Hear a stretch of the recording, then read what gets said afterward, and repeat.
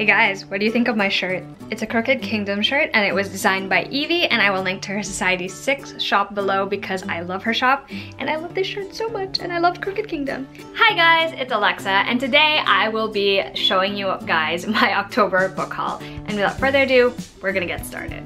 How does this mask make me look? Do I look dashing?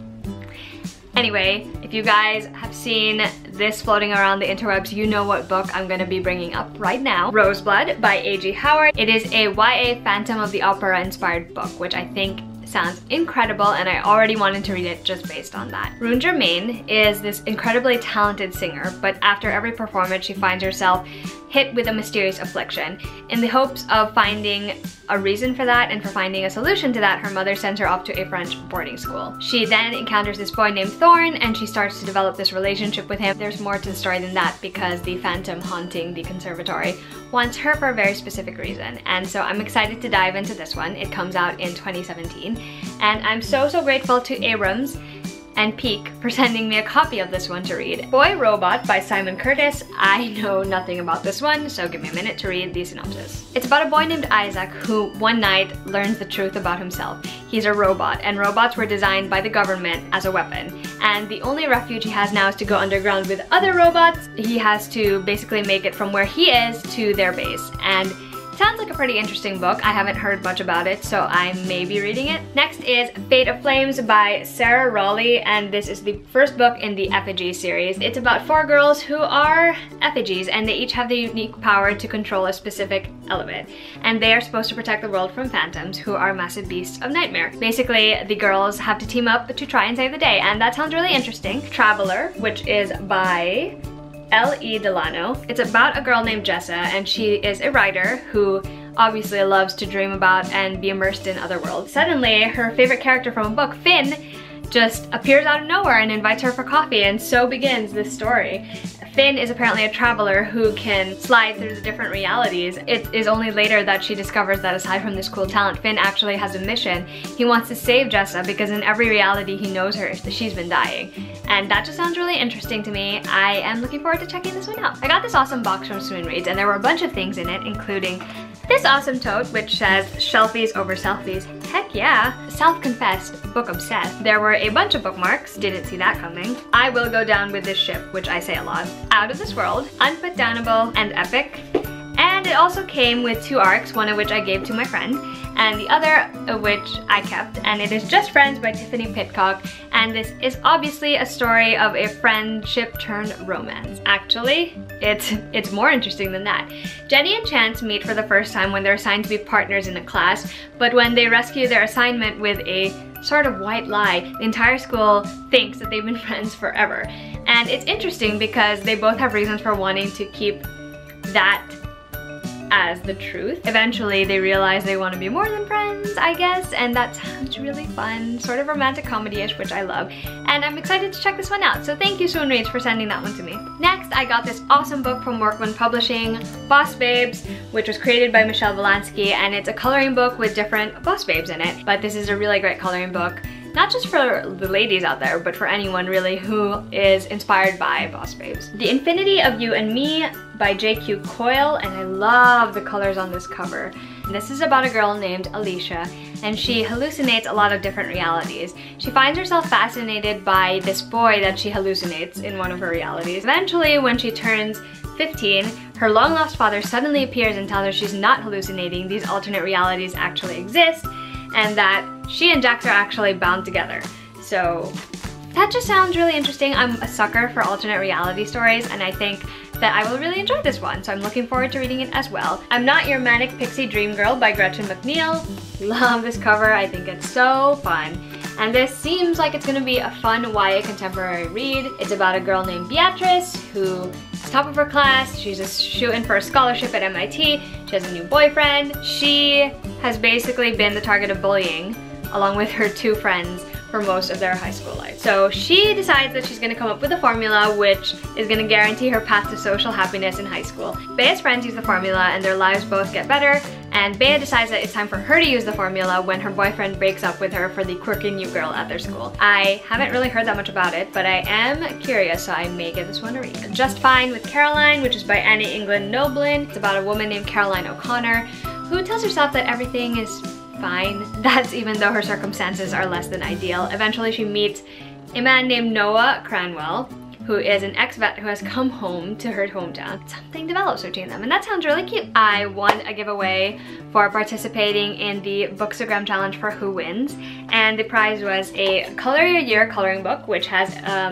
different pages dedicated to different seasons, which is really fun, and I love coloring books, so I'm happy to have it. And I also got this awesome calendar inspired by Wonder by RJ Palacio, which is a book I really enjoyed, and I'm happy to have that as well. I also won a Twitter giveaway hosted by The Novel for 2 Aussie authors books. First is a finished copy of Cloud Wish by Fiona Wood, which I really enjoyed. I will link to my blog post with my review down below.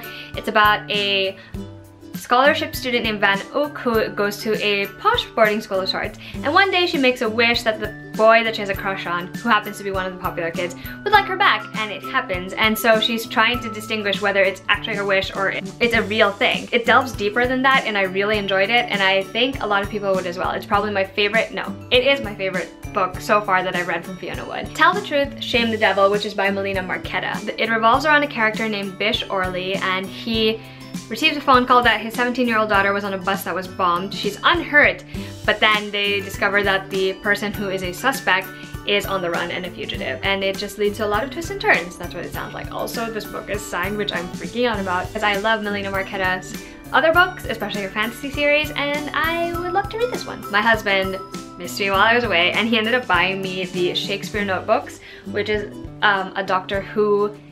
It's like a Doctor Who and Shakespeare mashup, which I absolutely love.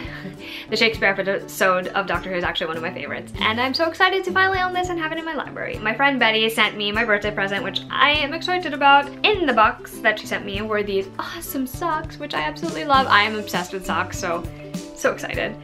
And she also sent me 2 books.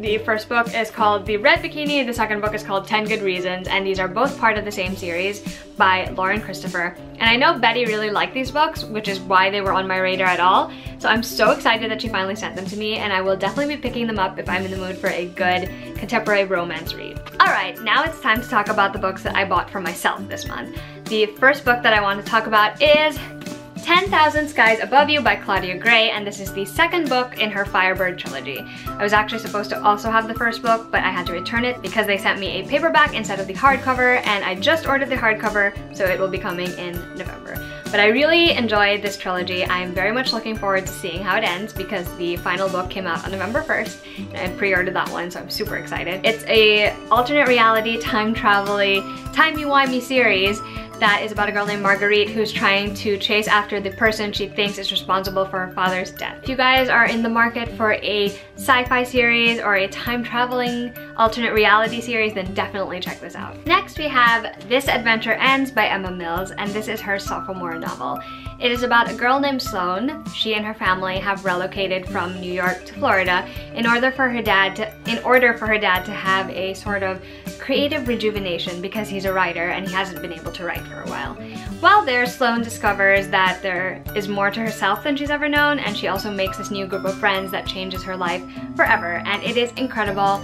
By far my favorite book from Emma Mills. I thought it was super enjoyable, and you guys should definitely pick it up if you love contemporary and if you are looking for one that has a well-rounded cast of characters and is just utterly enjoyable. Next we have The Hammer of Thor by Rick Riordan, and this is the second book in his Magnus Chase series, and it is a series that is written in true Rick Riordan fashion and basically has the Norse gods as the centerpiece of the mythological aspect of this book.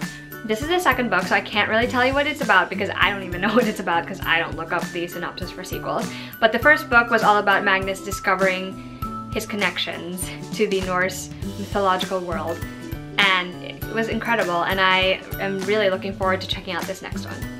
Who's That Girl by Mary McFarlane, which was recommended to me by my friend Hannah, and I was just in the mood for something women's fiction, chick lit, and I just really wanted to check this one out. It's about a girl named Edie who is caught in a compromising position at her colleague's wedding, and basically it becomes a source of shame and embarrassment for her.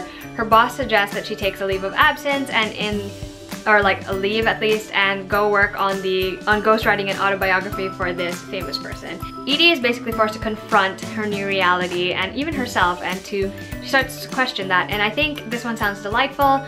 I'm very much looking forward to reading it, and obviously you can tell I bought it from the Strand just by the sticker. In Some Other World Maybe by Shari Goldhagen, and this one I remember first hearing about from Estelle over at That's Estelle on Twitter. And it's about the different ways everyone's lives intersect and how that plays out in among this group of friends in particular, if I remember correctly. And I just really love this cover, and I also really love the concept of the story, because I've always believed that your path in life is meant to happen a certain way. I've always believed in fate and destiny, and I believe that it's always interesting to think about how people's lives intersect. So that should be interesting to read, and I can't wait to check it out. And then we have 2 books in the series that I absolutely adore, my favorite NA series of all time, the Off-Campus series by Elle Kennedy. I have The Mistake, which is the 2nd book, and it's about Logan and Grace, and The Goal, which is the 4th book, which is about Sabrina and Tucker, and both are amazing. This one is sort of a second chance romance type story. This one is an unexpected romance, and they're both really, really, really good. I was supposed to have the 3rd book, but Amazon ran out of copies, so I don't have it. So I'm crossing my fingers that it will eventually surface one day with this cover, because I love these covers. And if you are in the market for an NA series that has a lot of heart and humor, definitely check out the Off-Campus books. And the last book that I bought myself is obviously Harry Potter and the Chamber of Secrets, the illustrated edition. Obviously it's by J.K. Rowling and illustrated by Jim Kay, and it is as beautiful as its predecessor. I don't really need to tell you what Harry Potter and the Chamber of Secrets is about, but I will tell you that I'm so happy they're doing these illustrated editions, because it is such a unique experience to be able to open the book and not just read the words, but also see these moments and these characters brought to life, and it is incredible. So excited to add this to the shelf behind me. I finally got my order of goodies from Gina Store. It's behind the pages on Etsy, and I got this set of lip balms, which is really exciting. There is a Dorian lip balm. There's a Rhysand lip balm, a Manon lip balm, and a Kale one. And I'm just very excited because I think they all smell amazing. They really do. And I just love all the Throne of Glass stuff in the universe. In addition, I finally treated myself to the bookmarks that I've been wanting from her shop.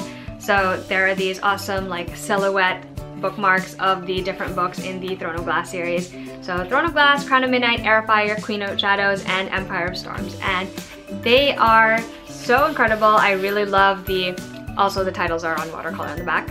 You can see that as well.